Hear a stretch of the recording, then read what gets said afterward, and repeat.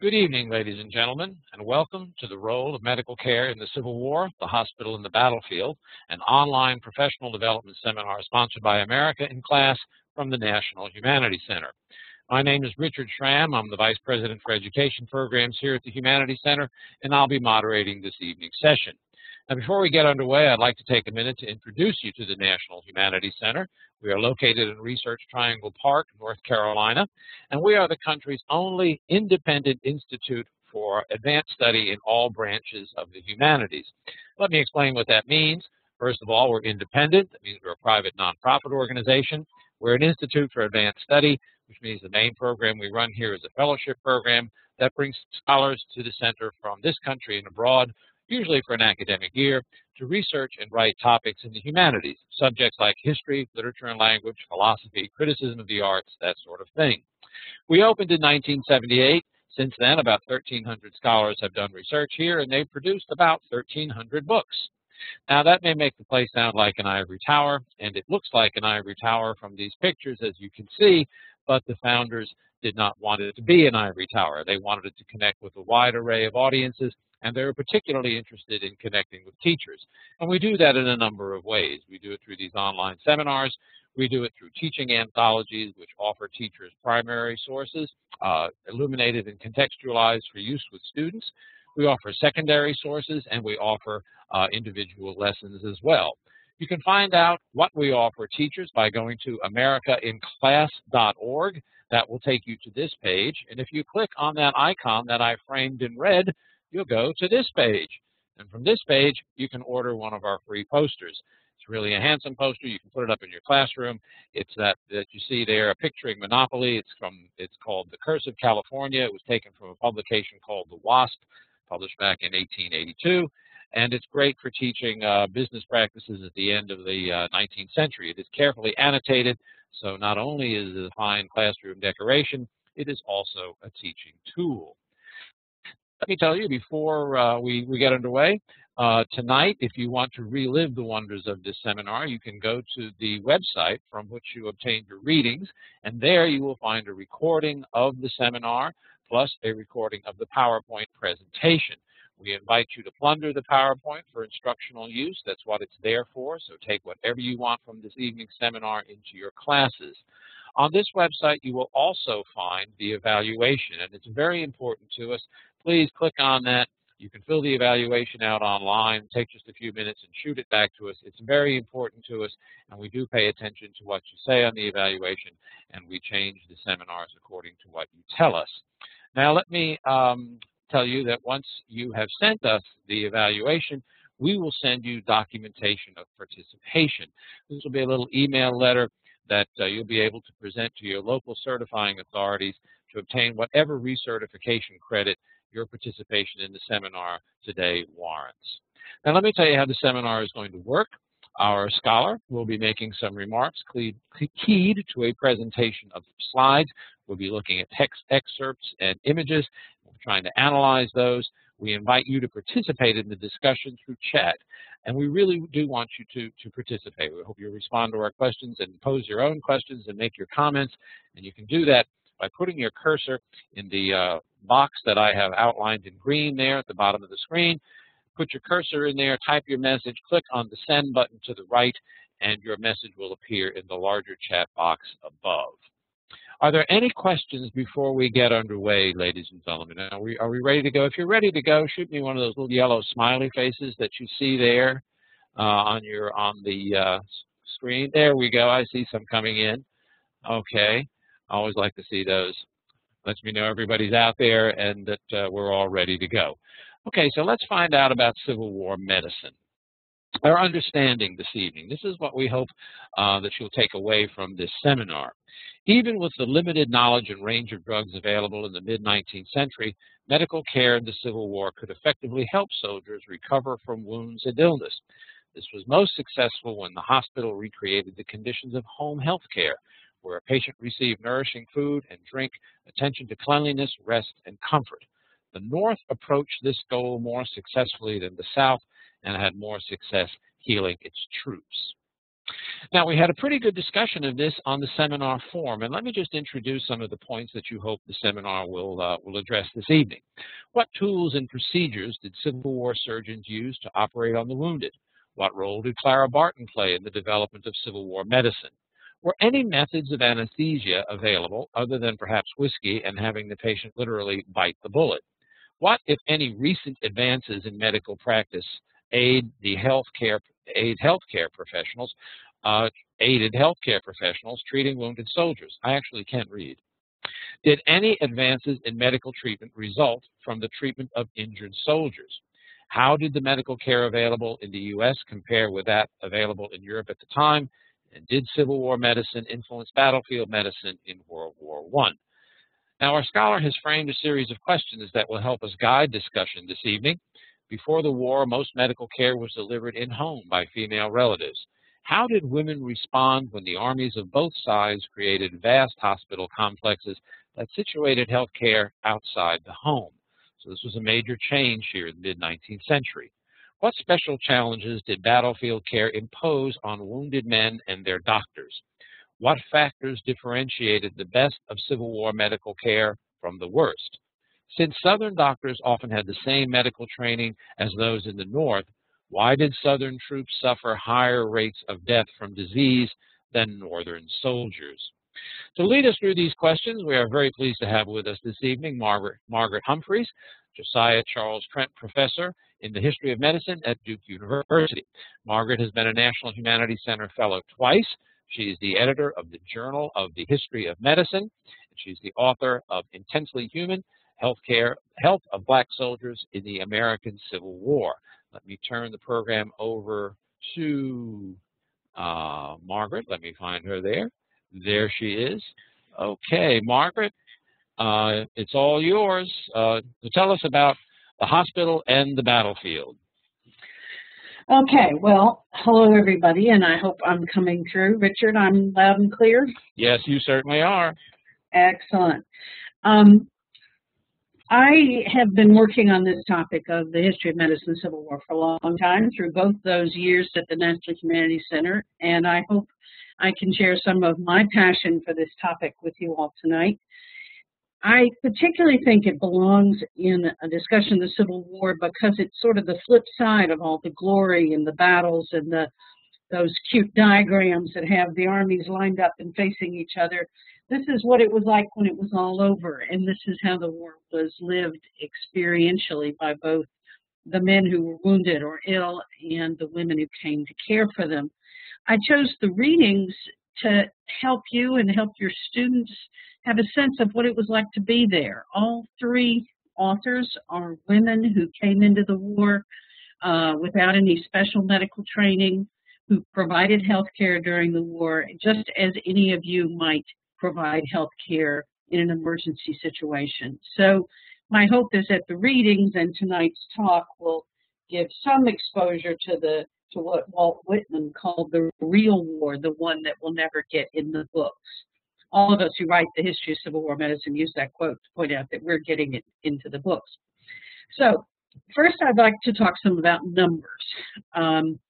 And people have disputed, and you can see articles that argue back and forth, but somewhere between 600 and 700,000 men died in the war, North and South.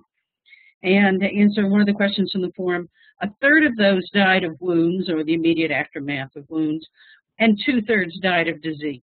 So twice as many from disease as from actually getting hurt in battle.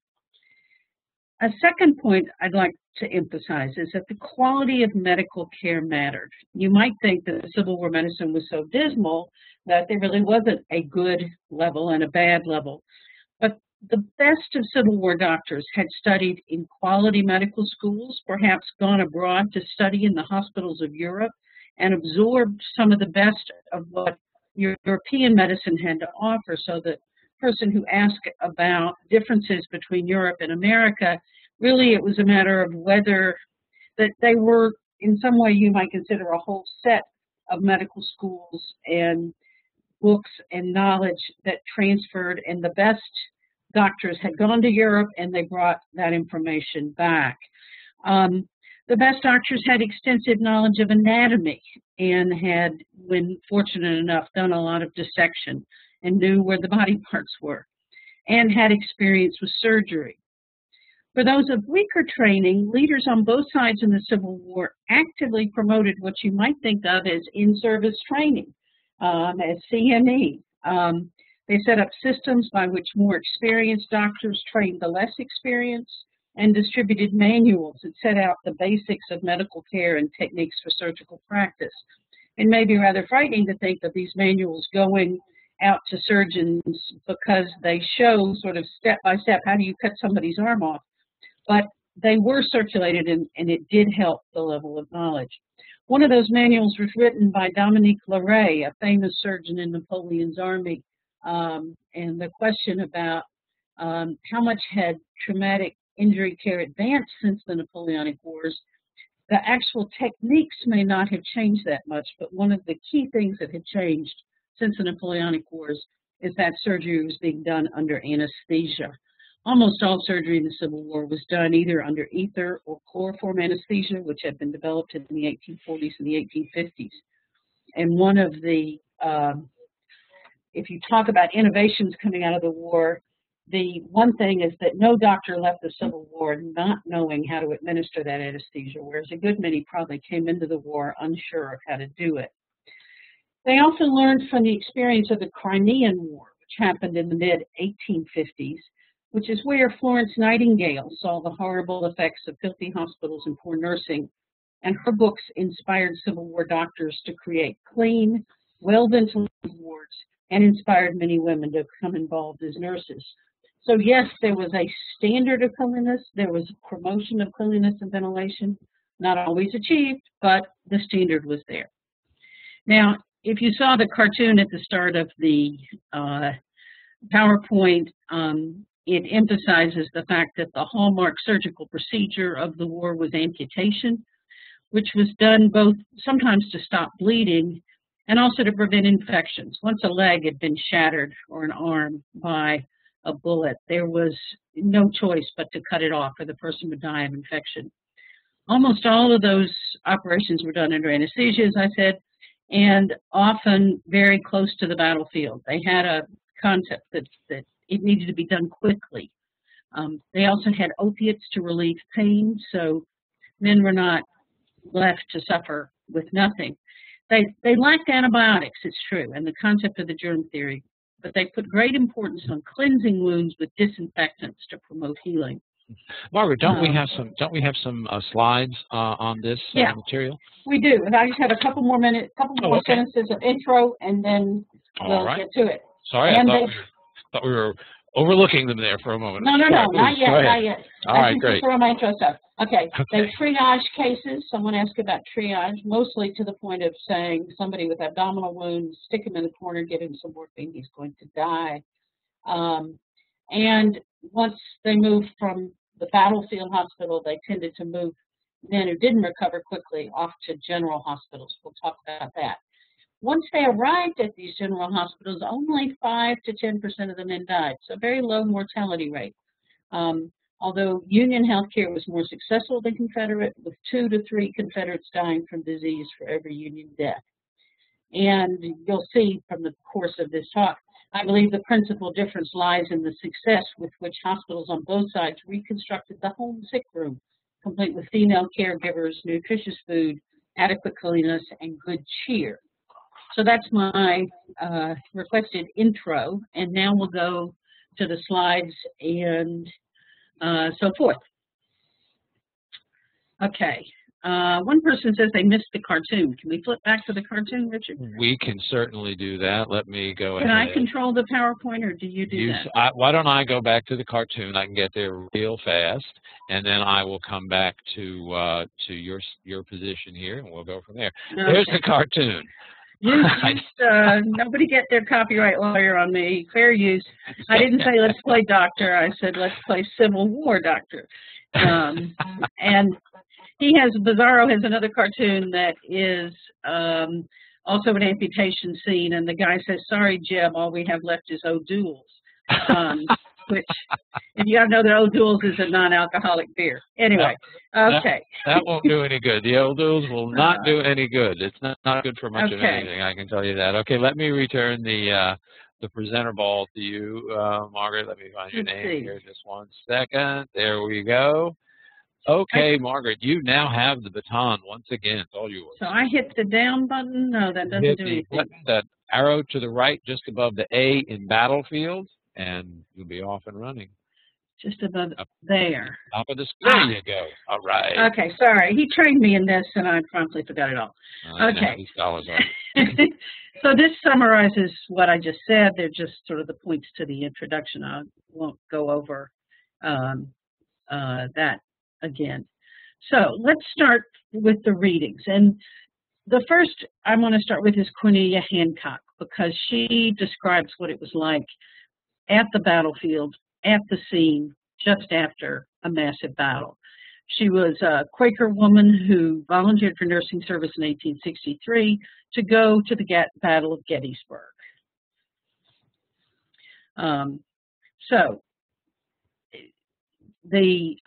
She says in her reading, she got there 3 days after the battle. We went the same evening to one of the churches where I saw for the first time what war meant. Hundreds of desperately wounded men were stretched out on boards laid across the high-backed pews as closely, so they're in a church, obviously, as they could be packed together, seemed to stand breast high in a sea of anguish.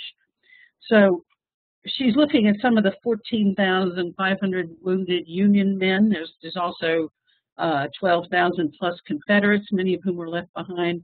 So there's some questions there. Imagine yourself faced with the scene. What are the challenges of caring for them? From the reading, why was she there? What was her authorization? And what did these men need? Okay. These are some questions you might pose if you were going to use Hancock's text in class. These are some of the questions you might pose around this quote that could get you into it. So how would you respond to that? We've got some questions there on the table. Let's hear from our participants. What does this quotation tell us about the challenges for caring for them? Organization needed, that's right. First of all, it's overwhelming. I mean, there are, dozens, if not hundreds, overwhelmed. There we go. Anything else? Materials, indeed. Triage, indeed. What else? Bring this. Who to care for whom first, right? Clean area to treat the soldiers. Margaret, have we hit all the points on that question? I think so. We'll get to her answer in the next quote. Just the sea of suffering. Imagine she'd not been in the war before, and this is the first thing she sees. They're in a church. They're not in a nice, orderly hospital. And she has boards laid across pews are the best they can do for beds. Mm-hmm. We have one participant asked trouble keeping track of individuals. I know this may sound like a minor point, but any such thing as medical records during this time? Did records move with patients, or was it just, you got your treatment and you were gone, and next time you showed up, it was all new? Well, the men were supposed to be kept track of by their regimental surgeons. And often they had, I see somebody says dog tags in the comments, they'd have their name and address stuck in their coat pocket because they didn't have something formal like dog tags. And the hope is that your own officers, your own surgeon would find you wherever you ended up and get your situation recorded. But you can imagine in the chaos after a battle that many men were said to be, deserters who just were dead somewhere.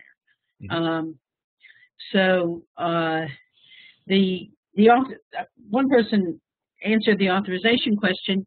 You see from Hancock that she's told by Dorothea Dix that she can't go, that she's too pretty, she's too young. And there was an attempt to keep both girls who were going to be too impressionable and break down in hysterics, and also to keep sightseers away from the battlefield, believe it or not, there were sightseers at Gettysburg who went to see the dead people, perhaps the same kind of people that rubberneck at traffic accidents. So anyway, so she says, she goes on, it was swiftly borne in upon us that nourishment was one of the pressing needs of the moment. Oh, Richard, you're supposed to read these. I'm sorry, I forgot. Oh, not Go ahead. necessarily. We can share the reading duties, but I'll try this one. I can do a pretty good imitation of Hancock. It was swiftly borne in upon us that nourishment was one of the pressing needs of the moment. Wagons of bread and provisions were arriving, and I helped myself to their stores. I sat down with a loaf in one hand and a jar of jelly in another. A dozen poor fellows lying near me turned their eyes in piteous entreaty. An hour or so later, in another wagon, I found boxes of condensed milk and bottles of whiskey and brandy. It was an easy task to mix milk punches and to serve them from bottles and tin cans emptied of their former contents. So we have her describing the fact she broke this bread into pieces, these big loaves, it's fairly dry bread at this point, spread jam on it with a stick. She had no utilities, she had no cups, so she used tin cans as cups. And they thought, by the way, that alcohol was something that would be very supportive to the troops, and so it's something they thought a man in shock would need. But why isn't there food there for them? She just showed up on her own. It's a very makeshift kind of setting. Okay. Okay, let's speculate on that. Why was food not there? Why? Okay, people are providing comfort. They're still commenting on the comfort provided by alcohol and tobacco. Since the hospitals were such ad hoc affairs, they wouldn't know where to necessarily bring the food, would they? I mean, the hospital have to get set up, and then the provisions, right, the provisions were behind the troops. They came later. Wouldn't that be the case, Margaret? Well, one of the problems at Gettysburg is the Confederates had destroyed the railroad tracks into Gettysburg town proper. So the people taking the wounded to the railroad depot at Gettysburg, thinking that was the best place for them, didn't realize that it was hard to get there by trains. It took time for the trains to get in there. But the roads are crowded with men and supplies. You need wagons. You need the food to get from the rear to where the wounded men are. It's always confused, even in the best organized battles of the Civil War, if you will. It's confused. And they don't necessarily even know where the battle is going to happen. Oh, somebody said the roads are still not great there. This wasn't a city center that had been designed for a lot of traffic. And in general, the thought that we're going to need to get food there was not at the top of the concerns. Generals would say, well, leave the food behind, let's get the ammunition in, and that sort of thing. Someone says here that a lot of locals, did they help? Yes, they did, but Gettysburg was a small town. There were 25,000, 30,000 people there. And after 3 days, remember, it's not the immediate injury, but it's been 3 days since some of these men have had anything to eat. So the point to be made here is that after a battle, you have chaos. There is a lot of trouble with simple provision of food, of medical care, much less of the kind of amputations and so forth that they might need. One thing that should be mentioned here, although Hancock is not part of this group, there were relief agencies. The biggest was the United States Sanitary Commission, which, for example, at the Battle of Antietam, the Sanitary Commission wagons got there with things like chloroform, ether, and opiates before the Army's own medical wagons got in. They went by a different road. It was just happenstance. But by day 4 or 5, the Sanitary Commission was fully set up at Gettysburg. So delivering food and doing the kinds of things that Hancock is doing. Was the Sanitary Commission established during the Civil War, or did that predate the war? It was established during the Civil War at a meeting in the spring of 1862, and it said that it channeled the efforts of women in the North to help men. Now, Clara Barton also provided relief, but she didn't work with the Sanitary Commission. She was sort of a one-woman show, but the Sanitary Commission was much like the Red Cross would be in coming years. Clara Barton learned from what the Sanitary Commission did and ends up founding the Red Cross in the early 1880s. But she ran her own sort of personal relief agency rather than working with the Sanitary Commission. Mm-hmm. We have a question here about the Sanitary Commission. How did the Commission coordinate its efforts in getting to the battlefield? Were they warned? I mean, how were they directed to the battlefields? They had agents who were sort of an intelligence gathering, if you will. They had stations in the major cities. They would, I don't know the extent to which perhaps they were telegraphed to come. There's a big battle in the offing, but they had storehouses ready to go. So when the news, just as Cornelia Hancock heard about Gettysburg, so did the Sanitary Commission offices, probably in Washington were the closest ones. And they loaded up the wagons and went out, or loaded up the trains. Was the Commission a federal agency, or was that a private organization? Well, it's sort of quasi-federal. It has the blessing of the government, and it is allowed the sort of entree into the battlefield that government passes would generate. It has a somewhat touchy relationship with the medical corps. That's a complicated story, but it was not funded by the government. It was funded by private contributions. But in the South, there were many state and local relief agencies that acted like the Sanitary Commission, but they didn't have one single national one. And then the Sanitary Commission also had competition from different groups, state sanitary relief agencies, as they called them, or in the West, the Western Sanitary Commission. Right. And your mention of funding raises a question that appeared in the chat. Who funded Clara Barton's efforts? I think Barton raised money herself. She went to bankers. She went she put pleas in the newspaper. The Sanitary Commission did that likewise. They raised money from the insurance companies, actually. They said to the insurance companies, we'll save lives, and you've insured those lives, so it'll be cheaper to pay us than to pay for it, after the person has died. They also ran sanitary fairs. We'll see a picture of a sanitary fair in a slide to come, which were like sort of World's Fair kind of events or state fairs, but the whole goal was to raise money for the Sanitary Commission. Good. Okay, we've got about an hour left. Shall we move ahead then, Margaret? Okay. All right. Let's see. This is a picture of an amputation table drawn by somebody who was waiting to have his leg cut off, drawn in memory after the war. Hancock described a long table stood in the woods, and around it gathered a number of surgeons and attendants. This was the operating table, and for 7 days it literally ran blood. It took nearly 5 days for some 300 surgeons to perform the amputations that occurred here. So I think this is one of those I wanted to blow up some.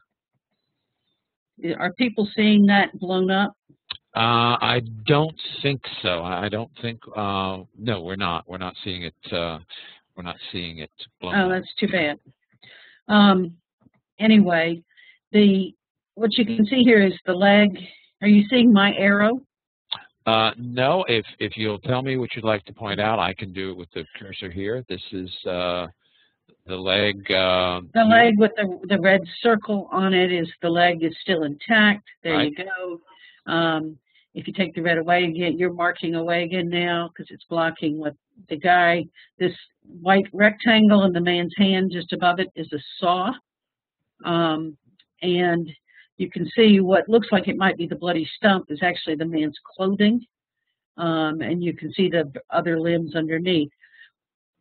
What the man is doing at the head of the patient, or what it looks like he's holding a handkerchief over the head, that's a handkerchief with ether or chloroform on it.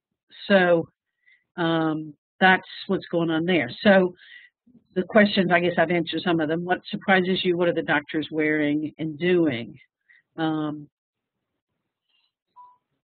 how does this look different than you might have imagined it?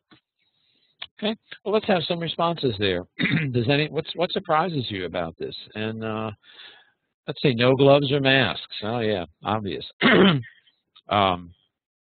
Here's a question for us. Was there any way they sanitized the saw before amputating another person's?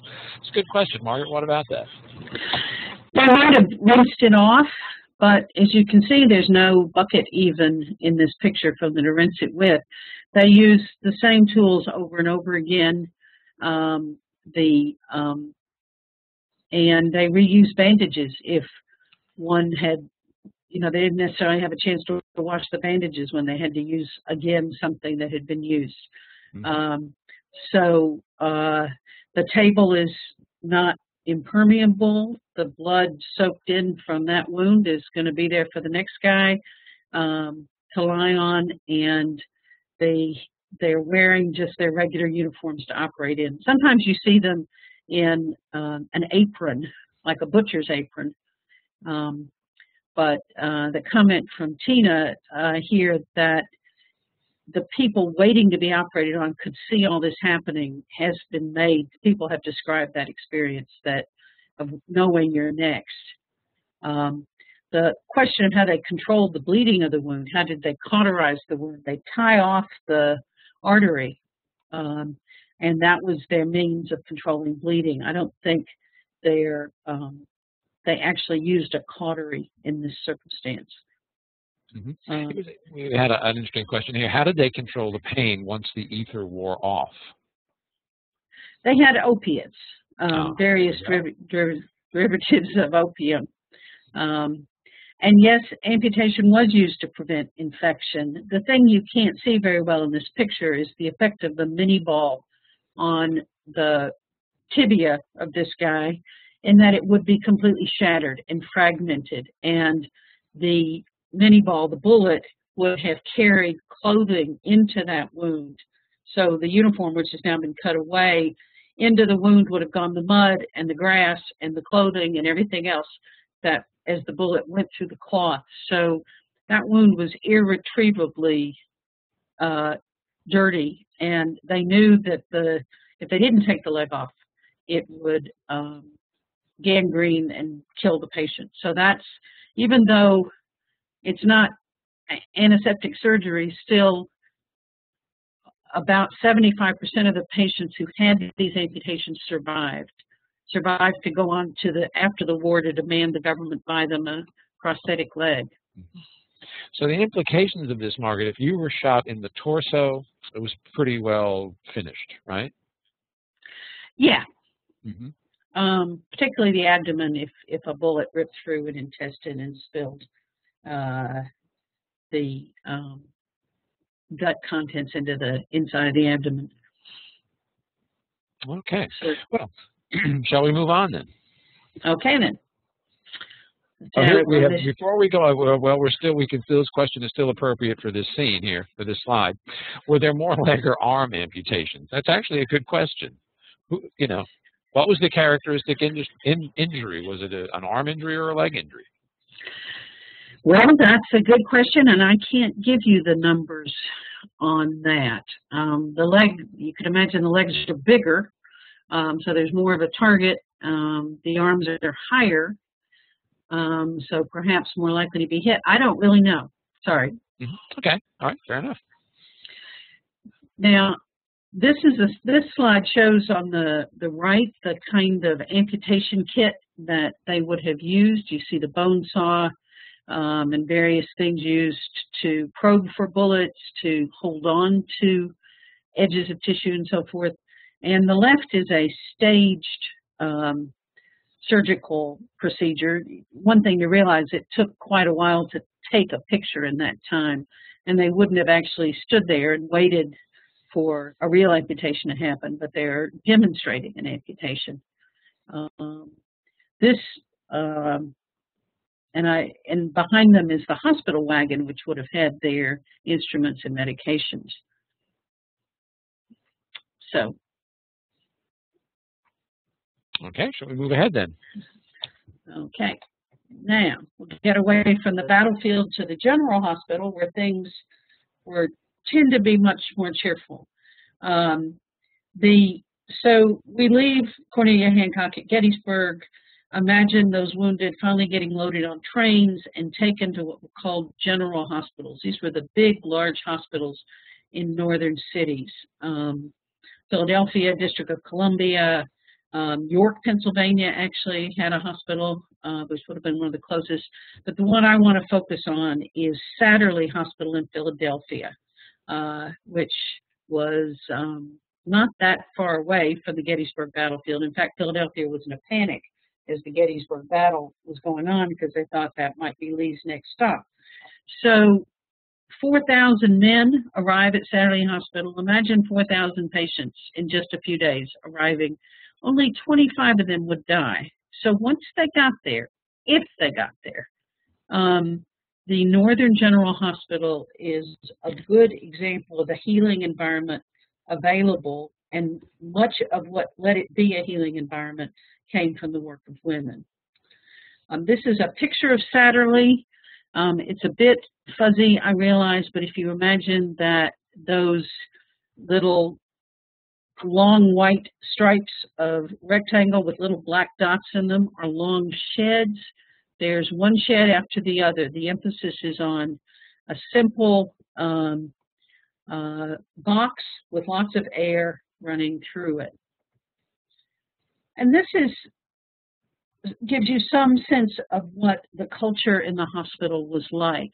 On the left side is Christmas dinner in 1864 in Satterley, and it was actually paid for in part by a donation from the wife of the head of one of the physicians. And they had roast beef, they had turkey, they had potatoes, they had mince pie. They didn't eat like that every day, but they ate well. They always had plenty of food. There was a big emphasis on keeping up the men's spirits. And so, let me see if my little, does this magic marker thing do anything? No, that's not working. If you see in the picture that's labeled reading room, the center oval was their main assembly hall. They used it for church services. What's going on at the very end of that picture, there's that horizontal piece is a piano, and there's a woman singing. They also did theatrical performances there, and so forth. To the right, they had a billiard room for the men to play billiards in. To the left is a library with a woman volunteer. There was a goldfish. There was an aquarium in that library that had fish that people talked about. Somebody wants to know what's on the menu here. I wish I could blow it up. Under pickles, it does say chow chow. So which is kind of a relish, right? Yeah, it's like pickle relish, only has yellow stuff in it.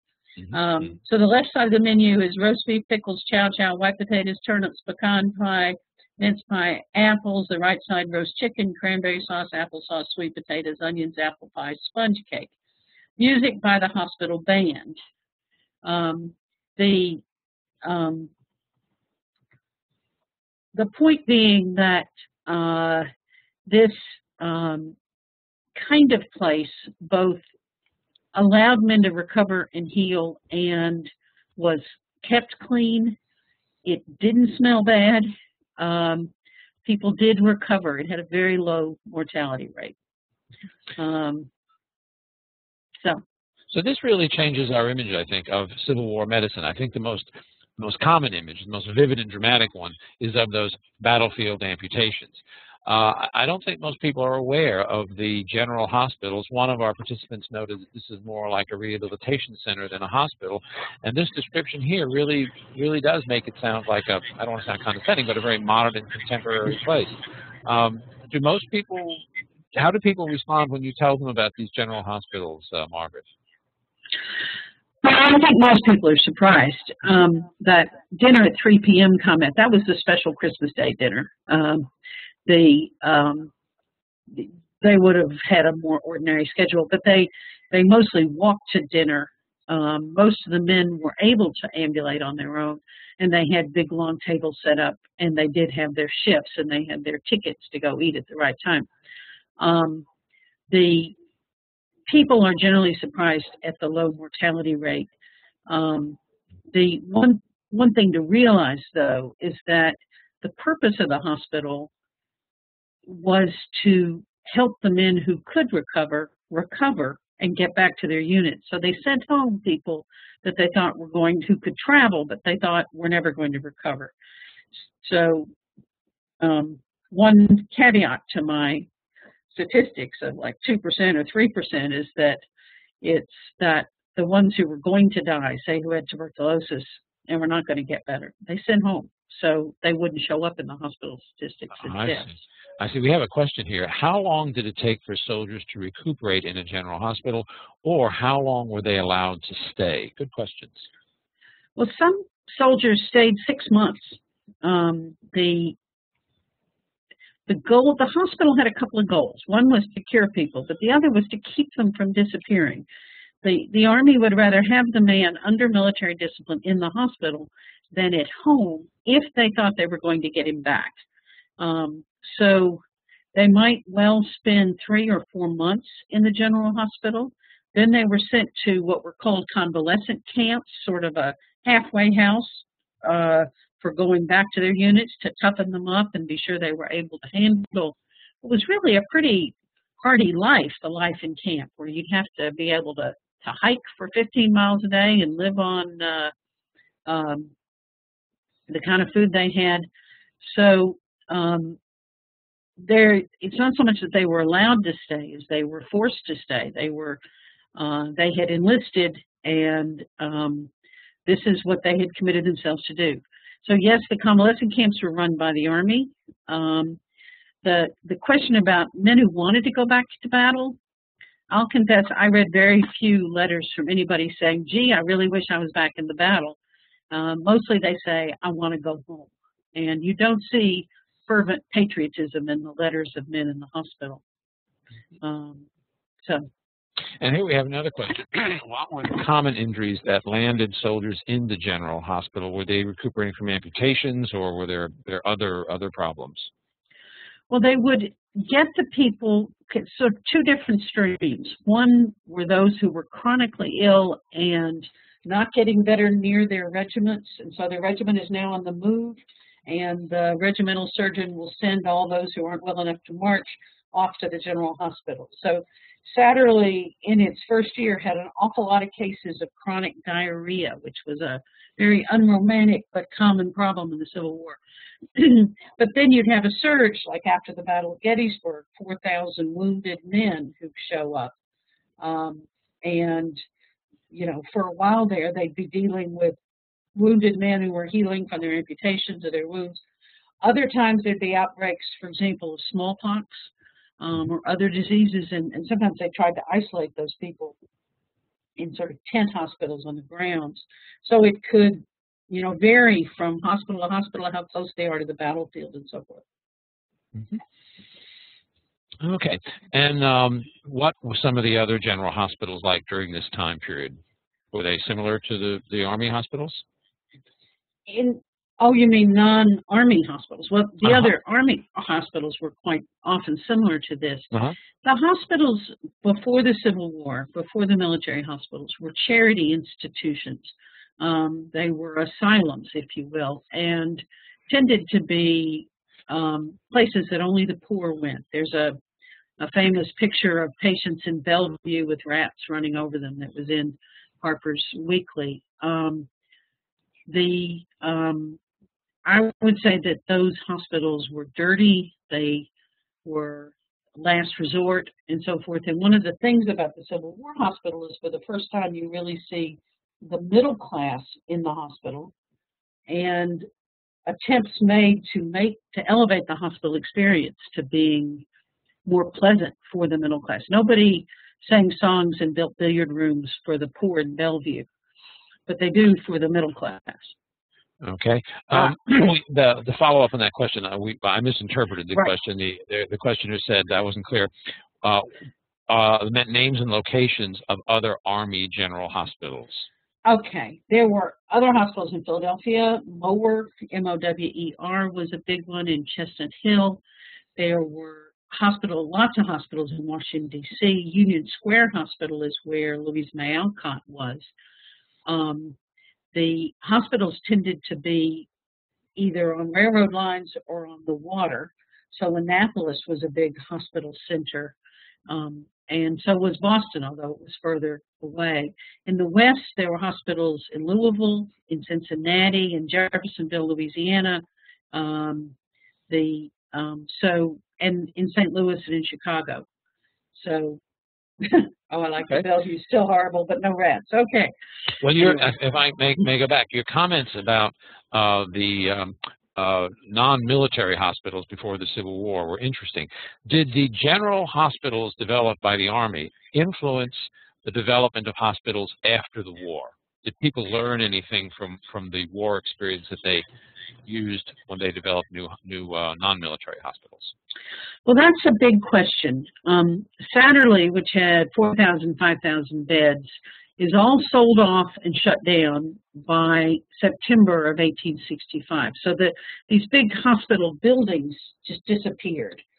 The hospital in America becomes, however, the question of when does the middle class get into the hospital? So then when do people start building hospitals in a way to attract the middle class comes with the rise of surgery, which happens in the 1880s and 1890s with both the development of antiseptic surgery procedures, the professionalization of surgery. It's a whole another story, but I think the experience of Civil War medicine gave the men who led that hospital movement in the 80s and 90s a solid foundation in how to run a hospital and what a good hospital could be. Mm-hmm.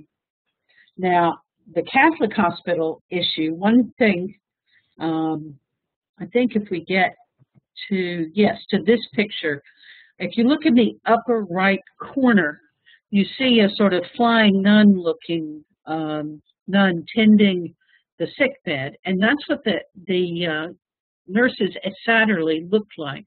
They were Sisters of Charity, and they were nursing nuns in many of the hospitals in the war, both north and south.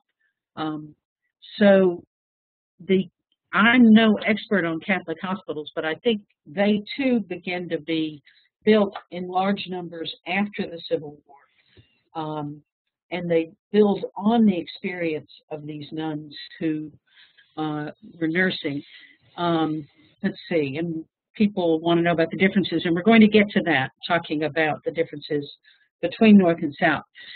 I put in this picture, which is from Harper's Weekly, because it illustrates, you can't see it as clearly as I'd like to be able to, the center oval then has an oval within it with laurel leaves. It says Our Heroines, and this is a United States Sanitary Commission illustration, but it shows all the places that women were in healthcare. In the upper left, they're on the battlefield, helping immediately after the battle, like Cornelia Hancock. Down in the lower left corner, they're sewing, and that's what a lot of women did to support the troops. They sewed sheets and pajamas. Nursing nun in the upper right corner, and then the sanitary fair raising money in the lower right. So let's see. There were even, men nurses. There were men nurses. In fact, the first plan, or the classic plan, was that convalescent male patients would act as nurses for the patients who were still in bed. The women who pushed their way into hospitals, led by Dorothea Dixon and other ways to the Sanitary Commission, were saying that men don't know anything about nursing. You need women to be doing this work.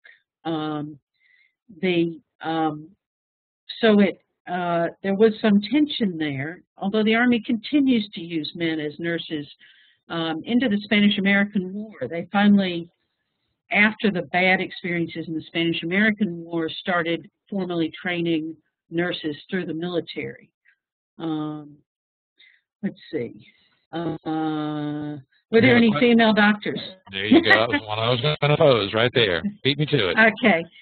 There were a few, and that's sort of a complicated story. That officially there weren't any. I mean, you had to be an official commissioned or contract doctor, but they came in on the edges. There was one woman who actually managed to get a short-term commission, and she got captured by the Confederacy.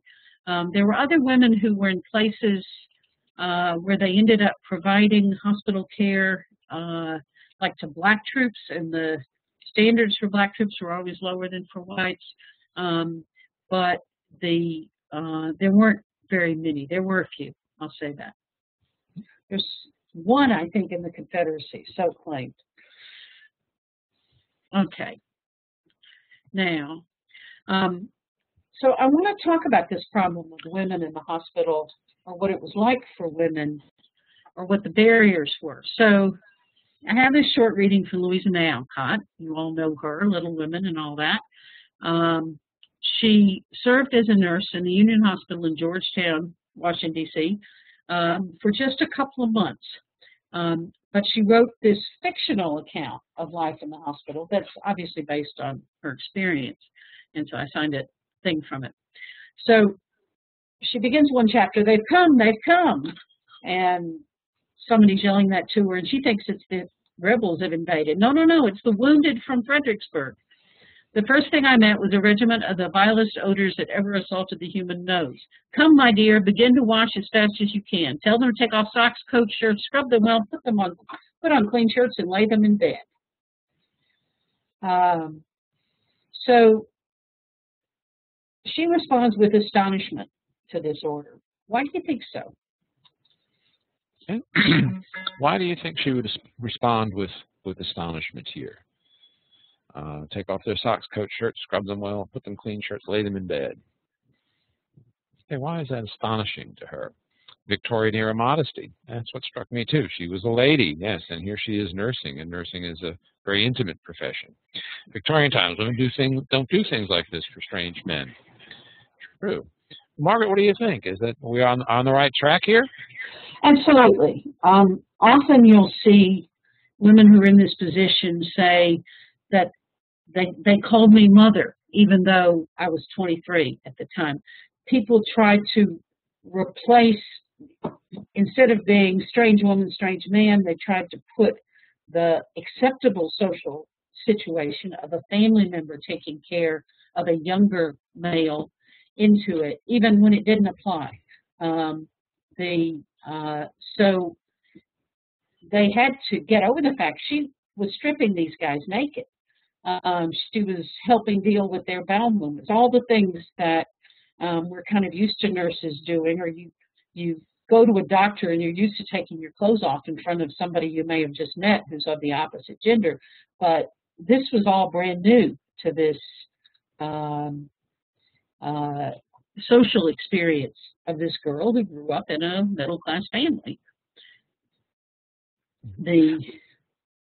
There's one of the women who took care of black troops.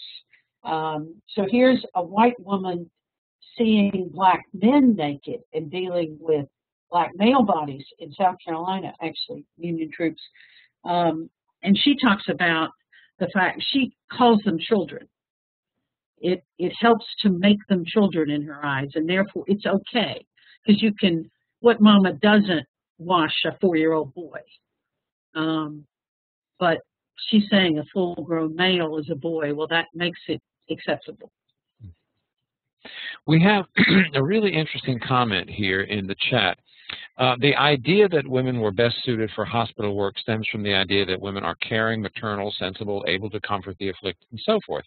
These are virtues that have been shortchanged or belittled now. Yet we want to view Dorothea Dix as a feminist heroine. I think this is an interesting dichotomy, definitely a provocative conversation starter. Flowing from that, if you could comment on that, Margaret, but flowing from that, a question arises, I think, did the experience of these women in the hospitals change their views about the role of women after the war? Did this empower women in any way?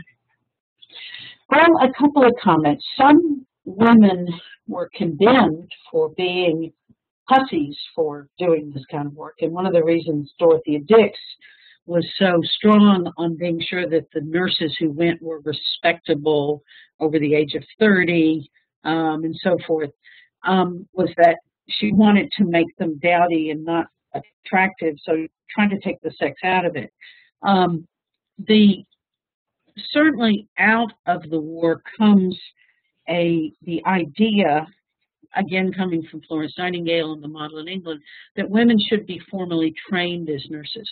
And the first formal nursing schools opened in the 1870s in the United States at Bellevue, the much maligned Bellevue, so that women are trained both on, how to take care of the patient, and also they get those kinds of uniforms that we're used to thinking of in an old-fashioned sense, the hats, the garb, the sort of official shell that says she's a nurse. She's not just a strange woman. She's a nurse, and therefore it helps create a protective shield against the social awkwardness. There certainly is, there's a nice book about female doctors in this period called Sympathy in Science by Regina Markel Sanchez, and she talks about the competing views of women doctors. Should they say they're good because they're sympathetic and they're good for pediatrics, for example, or should women doctors defend their rights as being as scientific, as learned, and so forth as men? And neither idea goes away. Until recently, you'd find, say, women way overrepresented in pediatrics and in general internal medicine, and not as represented in surgery. So the year of the first nursing school, I believe it's 1877 at Bellevue. And others follow. So this movement of women from their domestic sphere to a public sphere was never a comfortable one. But the need was so great that all sorts of barriers just had to fall away. Mm-hmm. So let's see. The make experiences. Yes, that's true. They did use humor. And you saw Alcott particularly is good at bringing that in. Now, I want to move on in our time to talk about the Confederate situation, because it will seem very, very different, although in some ways it's the same in terms of the hopes and ambitions of the people involved.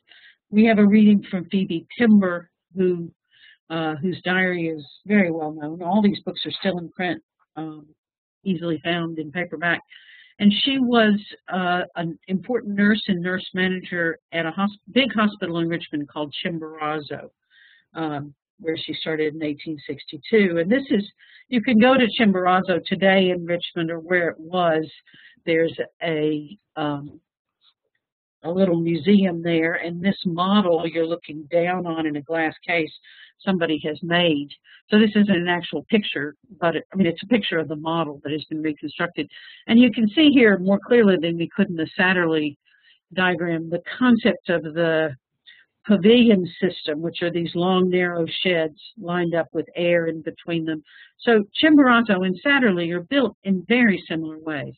The ideas are the same. The training of the men is the same. They're reading the same books, but the execution was lacking because of the lack of supplies.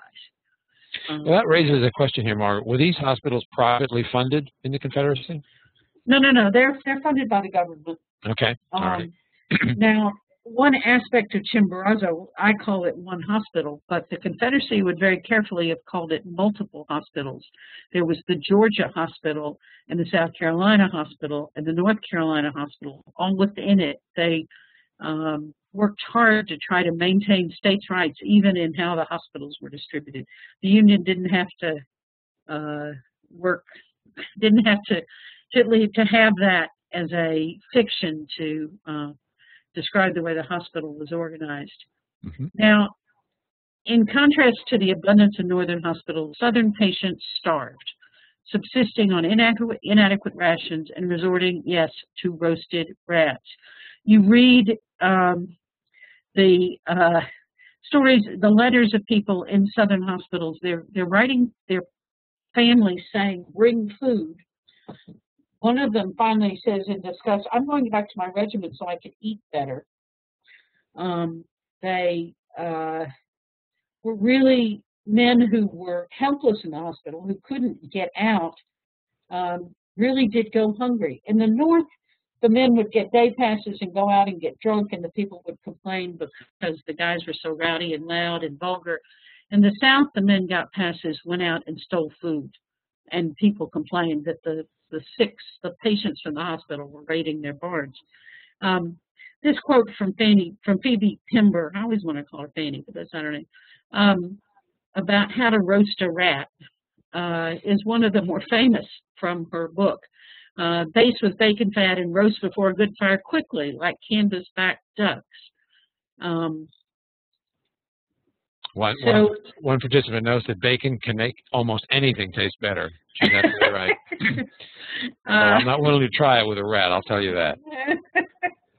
I don't know where they got the bacon. And Paula Dean might have something to say about this, but sorry. So the discussion question that I think is important and is hard to sort out is, why were they so hungry in Southern hospitals?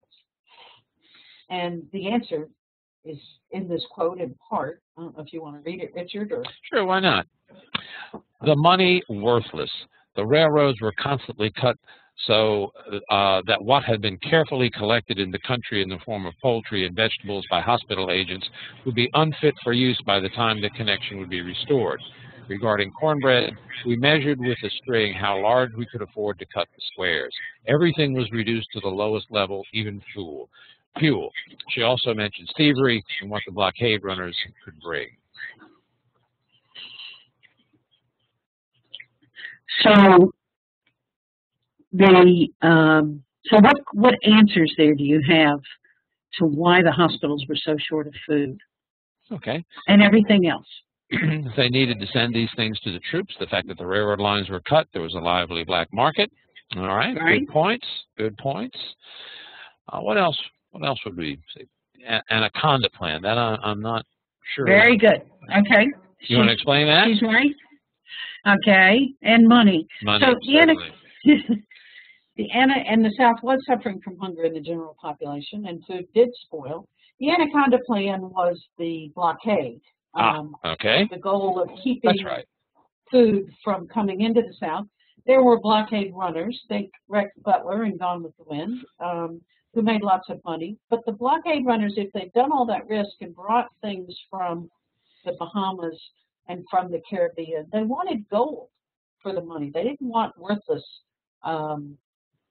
Confederate paper money. And so there's one letter I've seen that the guy who is in Wilmington, North Carolina, talking to his agent in the Bahamas, says, don't bother sending any laudanum. There's no market for that. But there's still a market for perfume. Laudanum was an opiate that would have been used for pain control. In other words, there were people with gold who could buy perfume, but there was the hospitals, which were dependent on the government subsidy, had no money. Let's see. I shouldn't. Okay. The one way they got medicines and food was to steal it from the North.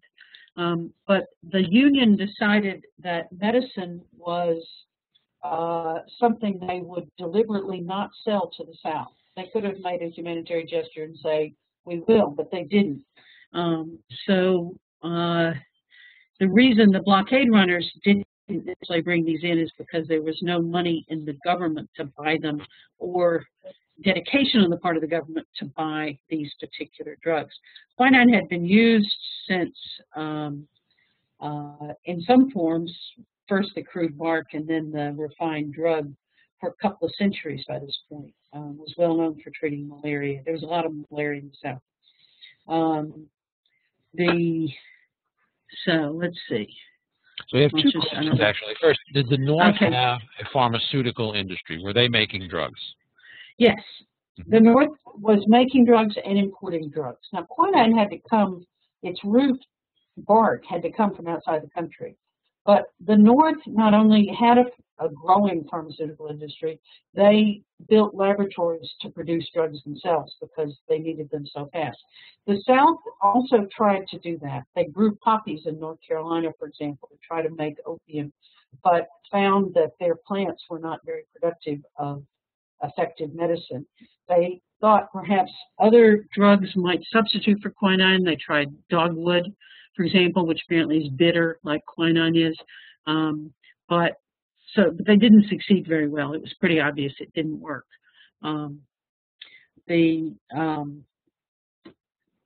So let's see.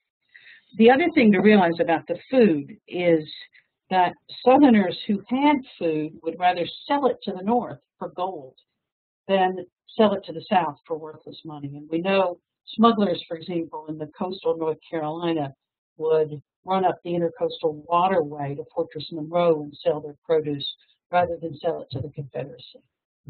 Another participant raised the question here about the damage that Sherman did throughout the South, and of course other generals did, perhaps not as systematically.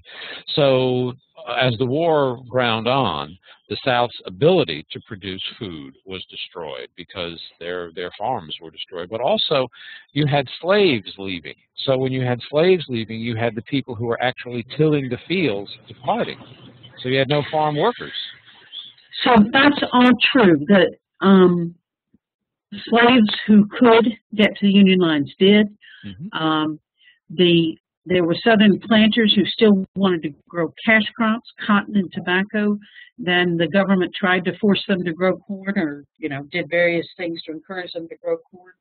Most of the meat of the South's characteristic bacon, for example, had come from Kentucky and Tennessee, where those animals were raised, and then the food shipped from there to other parts of the South. Well, Kentucky stayed with the Union. Tennessee was overrun fairly quickly, and some of the main meat-producing areas were taken over. And then finally, soldiers coming through an area burned the fences for fuel. And so all the cows that were held in by the fences go wandering off, plus the soldiers shoot them and take them away. So it all told, since most of the war was fought on Southern soil, every place the troops went, even if they weren't officially destroying, as Sherman's troops did, they destroyed and took away food supplies.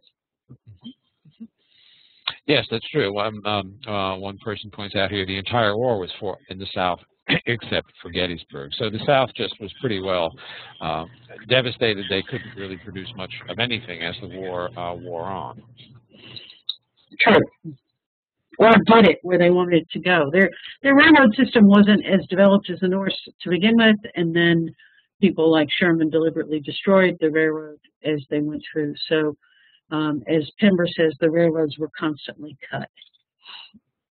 Okay, so shall we move on then? Okay, well, I'll just do the last bit of this is to focus particularly on the drug quinine.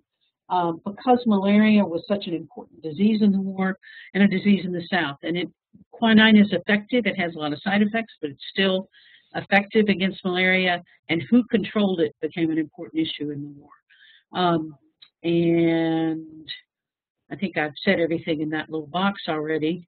Just want to show some cartoons, which I like because cartoons tell you what everybody knows. If you think about it, they're not funny unless everybody understands it.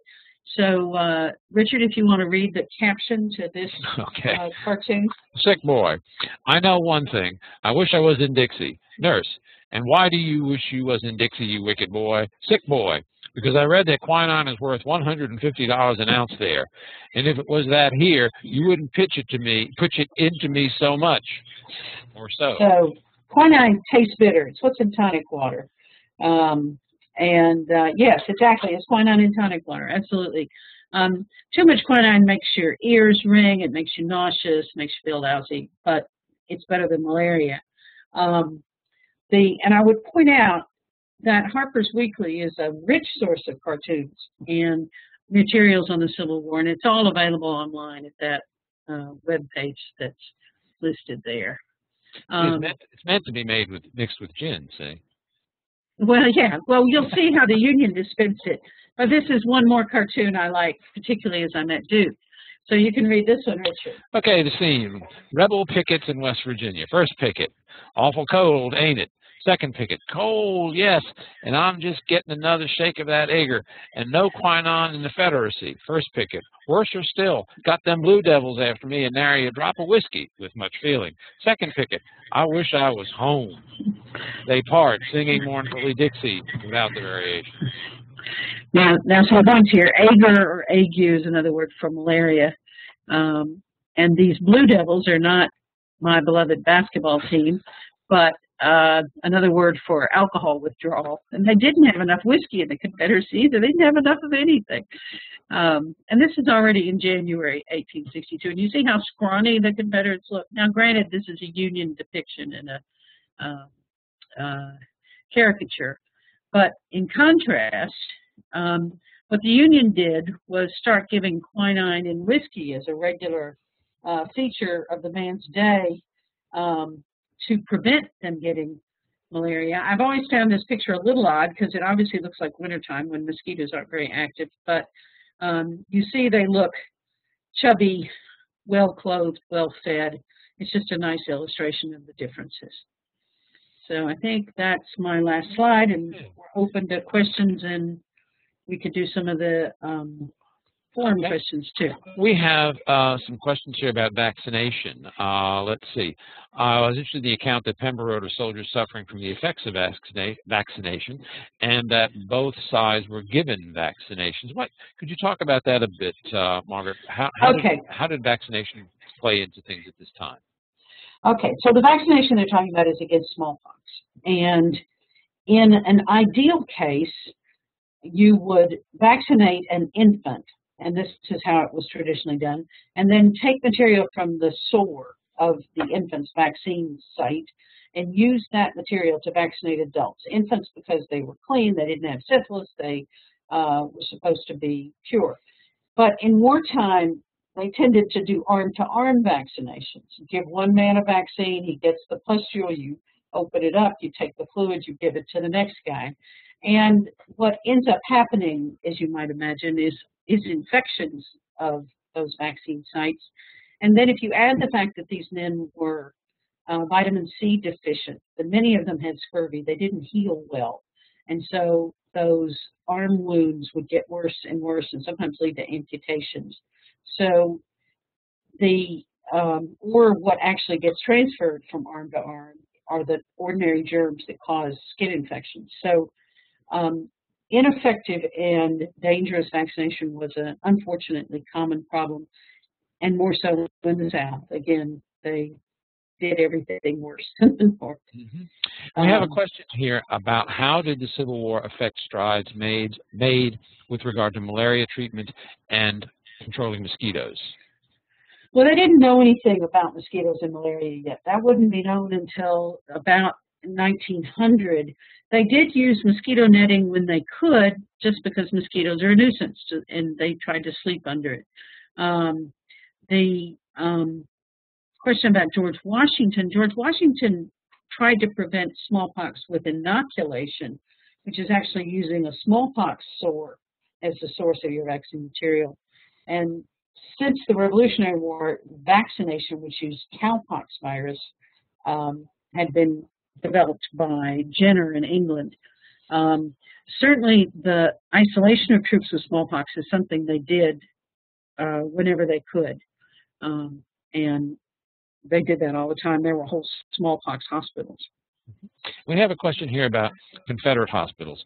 What was the survival rate of Confederate soldiers once they were transported to the hospitals?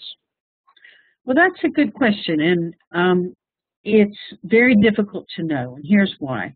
If you look at the numbers of people who actually died in the hospital that are recorded as dead, it's like 6 to 9%. But if you look at those tables and try to find out, well, what happened to the rest of the people, you end up with about half the men unaccounted for. So we don't know if they were transported to another hospital, they died in the hospital, they escaped home like the guy in Cold Mountain who went out the window of the hospital. It's just very hard to know. The records of the Confederacy, particularly after 1863, are very skimpy, and the personnel records all burned in the evacuation fire of 1865. We have a question. I'm sorry, go ahead. I said desertion, yes. Men deserted on both sides. Yeah. We have a question here about prisons, prison ships. Could you comment on prisons in general? I imagine that the health conditions in both northern and southern prisons were abysmal. Well, okay. Prison ships, I don't know. I can't think of any reference to a prison ship in the war. The British did that, of course, in the Revolution, but and then they were right places to get sick.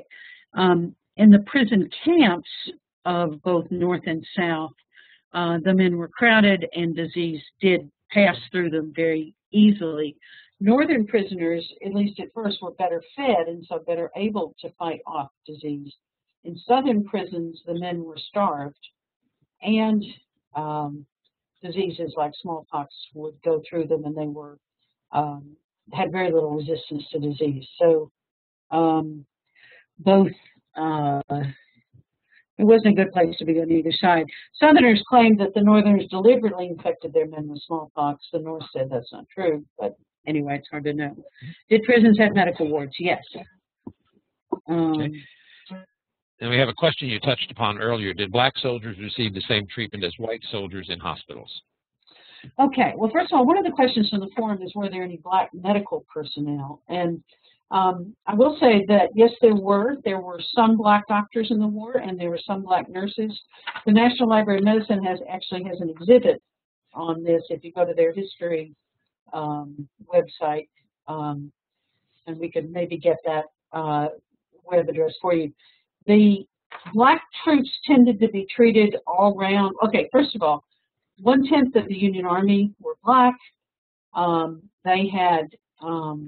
They were generally treated in worse ways than white troops all across the board. Worse uniforms, worse tents, worse weapons, and they had poor medical care. They died at much higher rates of disease than white troops did, for example. And the book that's in the opening slide about me will tell you about that. There were blacks who worked in the Confederate Army, but there were no black troops in the Confederate Army. We could talk about that. Much discussed topic if you want to. So, what shall I go to next? Well, Margaret, I think as we've got just a few minutes left, I think why don't we pose here the $64 question. I think we've all heard now about the differences between medical care in the North and the South. What impact did that difference have on the ultimate outcome of the war? Was the superior medical care of the North a major factor in the North's victory? Well, it's hard to say definitely. Here's the hard evidence. In part because not so much that we don't know what happened in the Union, but we don't know the numbers for the Confederacy. People still debate whether there were 600,000 men in the Confederate Army, 875,000 men in the Confederate Army, or 1.2 million men in the Confederate Army. So given that range of numbers, 500,000 men, is debated, the issue of whether the fact that Southern men died of disease 2 or 3 times the rate of Northern can't be proven to have an effect. But we do know that the Confederacy was desperate for men, and that by March of 1864, the recruiting agents reported back to General Lee that there are just no more men to be had. There's nobody who isn't already in the Army that's worthy to be in the Army. So if those men had survived, it would have helped Lee. Would it have made a difference? The difference? Hard to know. One of the first things Lee asked for when he surrenders at Appomattox from Grant is food. Lee didn't have enough shoes. His men were barefoot. They didn't have enough food. All the things that made their hospitals non-healing environments also ruined the Army, in general. So it's hard to say that this is the factor, but it certainly contributed to the overall factor that the South ran out of men. Mm-hmm. Okay, we have a question here. Did the North bring their practices to the South during Reconstruction? I'm not sure what practices you mean. The medical practices, their medical practices. Well, I suppose one way to ask the question is, did they build hospitals in the South? Yes. The Union took over Chimborazo Hospital, for example. It was surrendered directly to them. The doctor in charge surrendered to someone who was a student of the same doctor he had worked with in Philadelphia. So the Union kept those hospitals open long enough to get the men home one way or the other. They gradually get closed. The other hospitals, as someone here rightly says, the Freedmen's Bureau also ran hospitals in the South.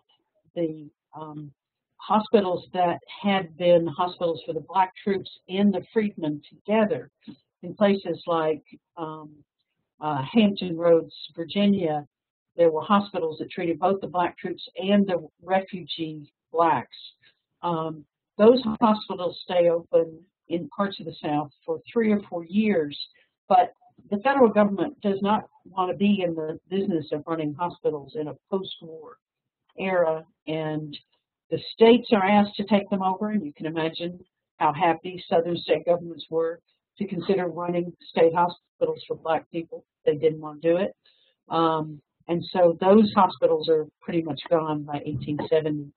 So there's the North continues to run hospitals for their own troops that are stationed in the South, but mostly the whole situation winds down after the war's over. Mm-hmm. And the Freedmen's Bureau, when did that end? Was that 1877? The Freedmen's Bureau hospitals were pretty much gone by 1870, 1871.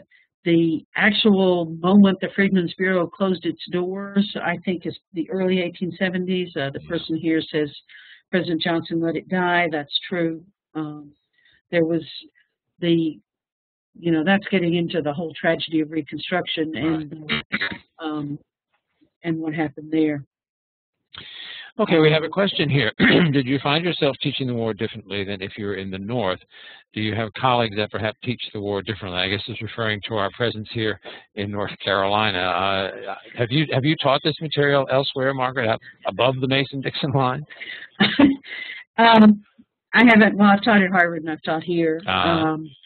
The person currently, I don't teach the Civil War course this semester. The person generally teaching the Civil War course or the general Civil War course this semester trained in Canada. I don't think there's anybody here who, you'll find that historians, probably at any Southern university, maybe some very small ones, this would be different, are abolitionists, anti-slavery types, so that they wouldn't teach this in the War of Northern Aggression. Bob Durden, who taught in our department and would have taught the war, actually is one of the earliest people to write about the Confederacy and the debate over using black troops in the Confederacy, and the fact that it didn't happen in any official way until right at the end.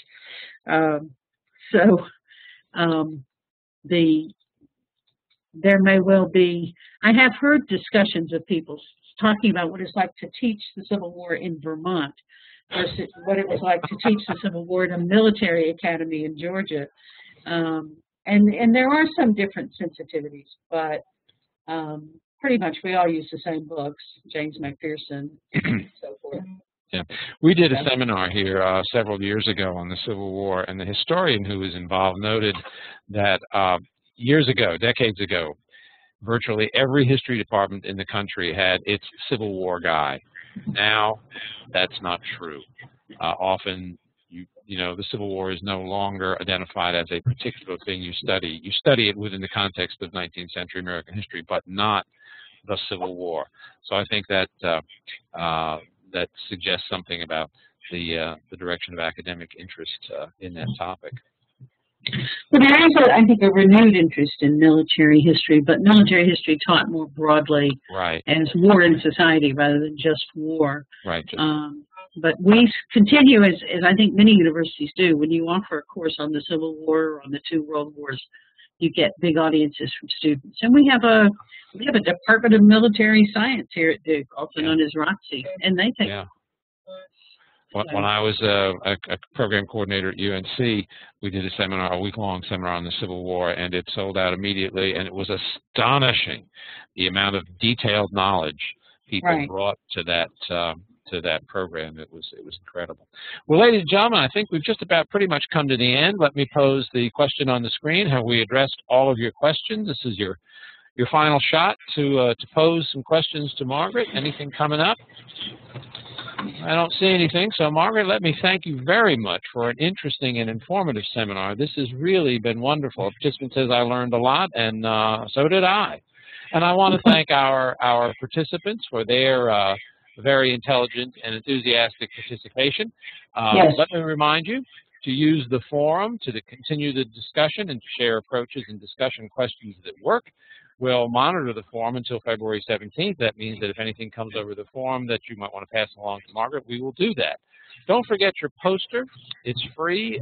Click on that icon that we showed you on the America in Class page, and we will be delighted to send you a poster. Margaret, do you have any final comments? Well, just thank you for your participation and your interest. Okay, well, thank you very much, folks. Let me remind you, please submit your evaluations. And once again, we'd be happy to send you a poster. So thank you very much, ladies and gentlemen. Our next seminar is scheduled for, let me find the date here, April 12th.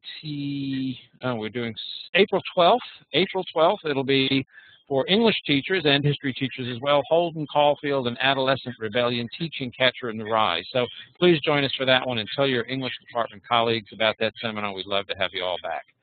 Okay, ladies and gentlemen, I see we have some people who are saying we have a seminar on February 28th. That is true, actually. We were doing that for another group, and then we opened it up. You're right. I'm sorry. February 28th, Art of the Harlem Renaissance. That is now open to everyone, and then after that, we go to Holden Caulfield. Well, I'm glad these participants are a lot sharper than I am, I'll tell you that.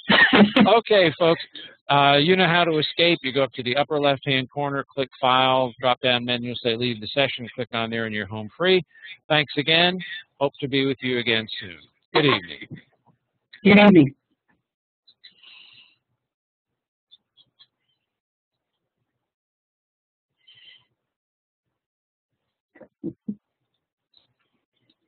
Okay, Richard.